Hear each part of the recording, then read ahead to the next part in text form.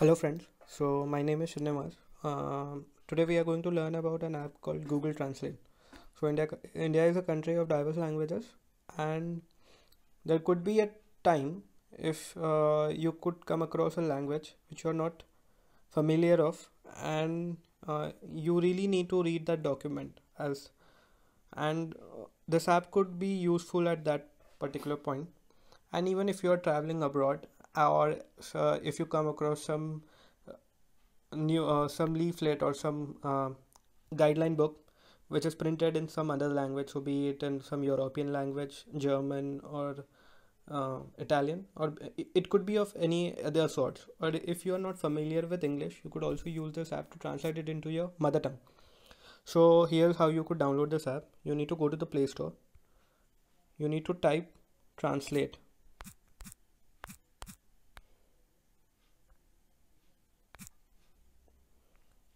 So if you type translate, the first option you would see is Google Translate. This is the app you need to download. So I have this app already on my phone. So I will straight away open this app. So this is how the app looks like. You could set up a language here. So my primary language would be English, and I want to convert it into some other language. So I will say I want to convert it into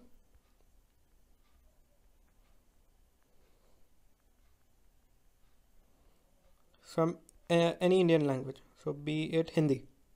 So now I want to convert it into Hindi. Okay. So here's the app. So first what I will do is I will type a simple sentence. So I will type, what is your name? So this app gives me the Hindi translation of it. So it says तुम्हारा नाम क्या है? I can further go here and I can even use this app. I can even copy this sentence. So here's the app for you. And now there's another interesting feature to this app. So this was about typing in the things which you don't know. You can even take a picture of these things. So if I say I want to click a picture and want to know what is on. So I have this book.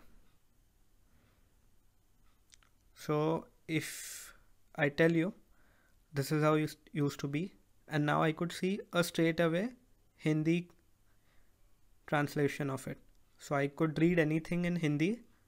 Even if I'm not familiar with English, I could read it. I could read it in my native language. So here's how you could do it. Okay, so that is how you use Google Translate to translate your pictures or even the text. Thank you.